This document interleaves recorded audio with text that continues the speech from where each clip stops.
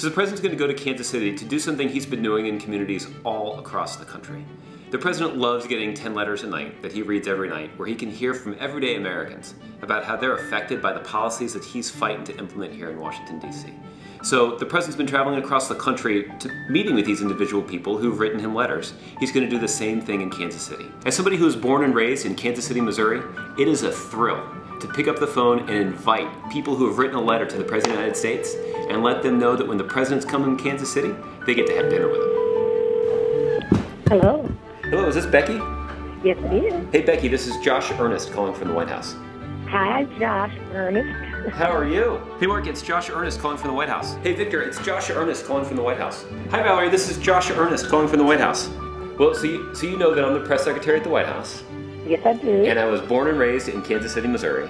That's what I hear. Yeah. So I am really excited that the President of the United States is coming to my hometown. I'm calling to see if you have time on Tuesday night to meet the President for dinner and talk about your letter. Oh, wow. Okay. After reading your letter, the President said, you know what, I want to meet this woman. I want to go have dinner with her when I get into Kansas City on Tuesday. So, are you serious? Yeah. Oh my God. How would you feel about that? Oh my God, I would love it. Are you? Oh. We've been reading your letter at the White House. Why? And well, because it's such a good letter. In fact, I'm not the only person who thought your letter was really good. Barack Obama, the President of the United States, thought your letter was really good, and he wants to meet you. So, would you be willing to have dinner with the President on Tuesday night?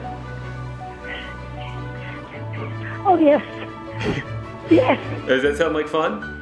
That sounds like a blast. No place is more like Kansas City in embodying the kind of spirit in which people recognize that we're all in this together. That if our community can be pulling in the same direction, that despite our differences, we can all succeed. It sounds like you are doing amazing things in the community, and we are so impressed by what you've done. And like I said, it's not just me who feels that way. The President wants to meet you firsthand and to express his gratitude firsthand too. This is one of those times that, you know, for a guy like me, thank yous don't come around very often. You have earned this kind of recognition because of what you're doing in your community. So we're really proud of you. You certainly make me proud to be a Kansas City, and I'll tell you that. I am just amazed that little bitty old me is going to get this chance. I've seen so many people that were affected by not having health care coverage and having to make a choice between eating or, you know, that life-saving treatment. And at that point, I was like, man, I gotta say something. I wrote it in the middle of the night. Yeah. I'm really trying. I mean, I could talk for an hour about all the stuff that I'm trying to do, because I can't work any harder. I have to work smarter.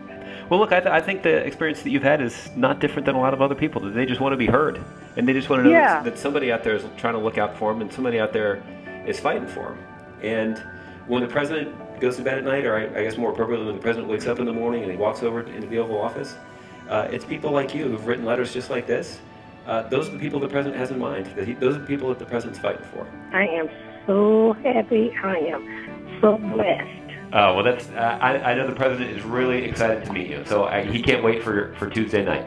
You got it. And okay. Thank you so much. All right, thanks, Becky. Have a good day. You too. Bye-bye. Talk to you later.